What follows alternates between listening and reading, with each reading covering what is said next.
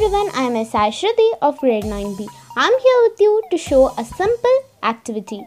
So for that we need a glass and a candle. We have to place the candle inside the glass and we have to fire up the candle.